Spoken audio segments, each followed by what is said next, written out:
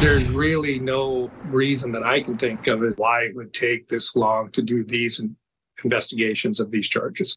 Also breaking tonight, Utah's governor is providing new details in a misconduct investigation in the Utah National Guard.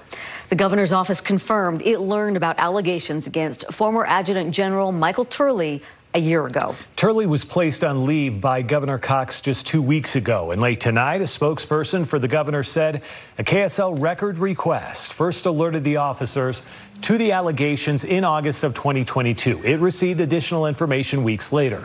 Governor Cox directed state human resources managers to look into it, but they were unable to get more information from the Army Inspector General or independently substantiate the allegations and took no action.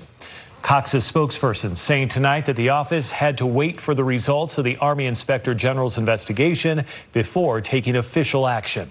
The Army confirmed to KSL it ended its investigation on the findings of this allegation substantiated.